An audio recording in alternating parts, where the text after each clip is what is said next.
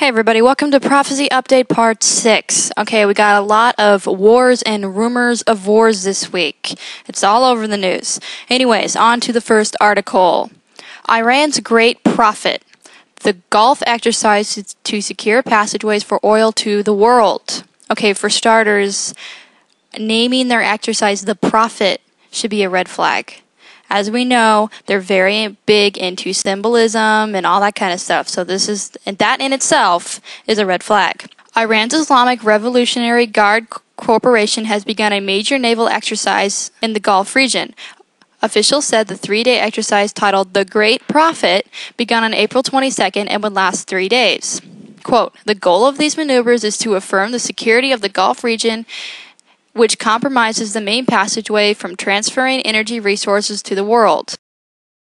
Iran Guards test new speedboat in key oil route.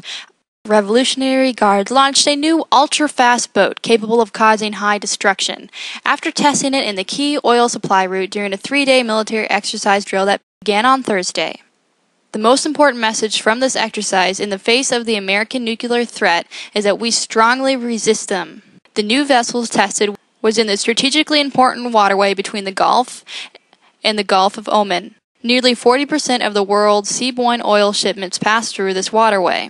Iran's leaders have said in the past that if attacked, the country would respond by shutting off the mouth of the Gulf through which around 40% of the world's oil and gases supplies pass, as well as by attacking American bases in the Gulf.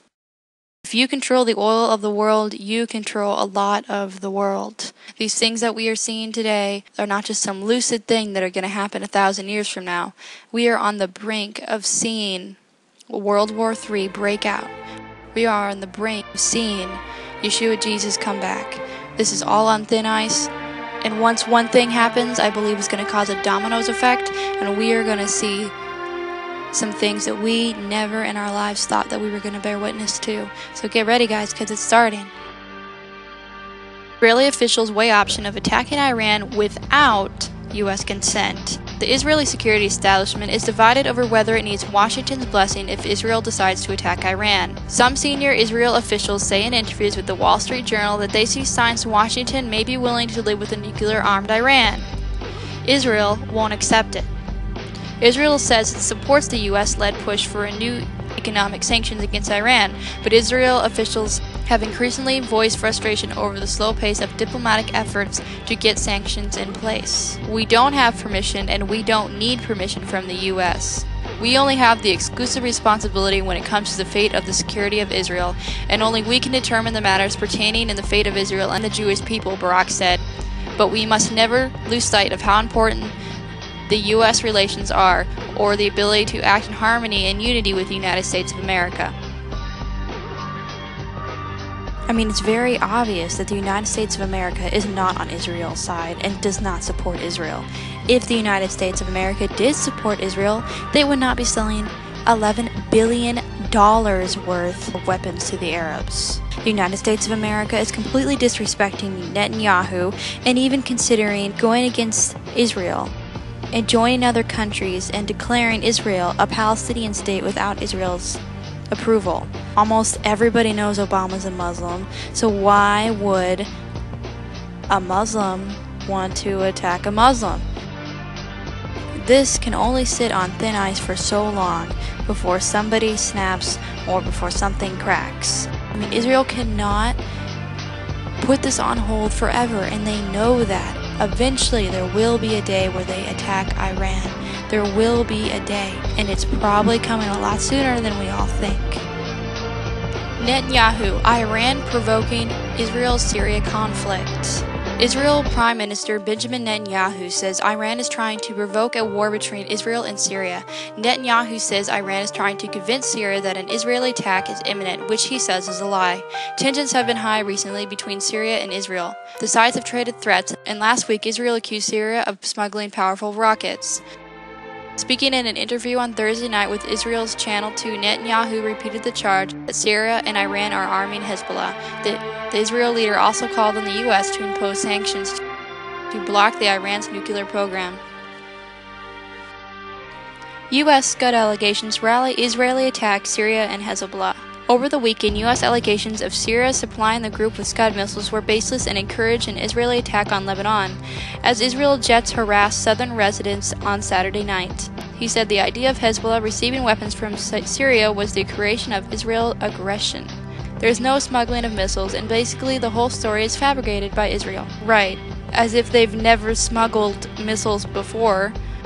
Lebanese army statement on Sunday said that the Israeli warplanes have dropped a number of flare bombs over the village Saturday evening, where a meeting from the forthcoming elections was being held in the house of the village's mayor. Hezbollah has recently refused to comment on its arsenal, which Israel Defense Minister Barak has said consists of over 40,000 rockets. The Sunday Times reported that Israel had transmitted a warning to Syria, threatened to take it back to the Stone Age. Quote, "We will return Syria to the Stone Age by crippling its power stations, ports, fuel, storage, and every bit of strategic infrastructure if Hezbollah dares to launch missiles against us," an Israel minister who remained anonymous quoted saying. We know in Isaiah that it says Damascus will be a ruinous heap. A lot of times when prophecy is fulfilled, people say, oh, well, that's happened before, so how do we know this is the real deal? Damascus, located in Syria, is said to be one of the oldest populated cities of the entire world. There are no historical records of it ever being completely destroyed.